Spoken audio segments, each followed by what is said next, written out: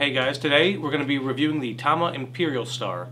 I got the black oak finish, which it looks pretty awesome in person. I'm not sure how well it's going to come out in the videos, but we'll see how that goes. I did a quick mix, tried to make it as authentic sounding as possible for anybody looking into the kit. I'm not a very good drummer, so bear with the playing, but it's good for someone like me who's been playing for about a year or so.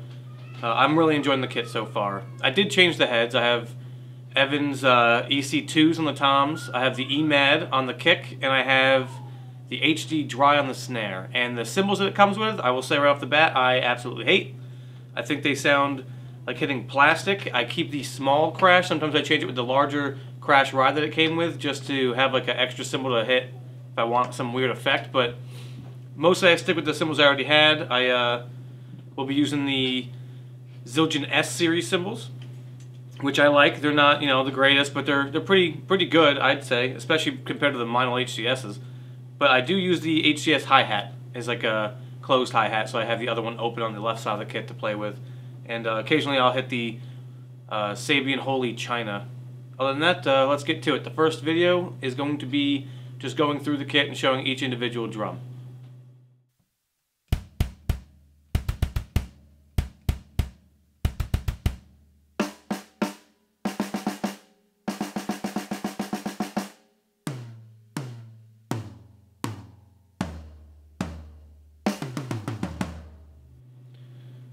Alright, my kids keep screaming in the background. Quarantine apparently is driving my family mad, but that's okay. Hopefully you can't hear them too much.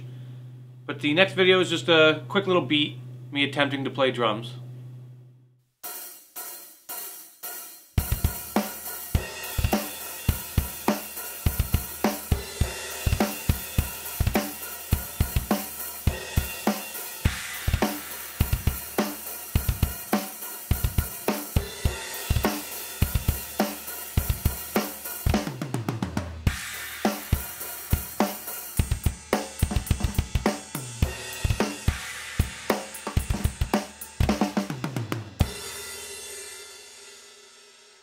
Alright, and the final video is going to be the kit in a mix. I did a quick mix with guitar, drums, bass, and it's like a thrashy kind of riff. Hopefully you guys like it.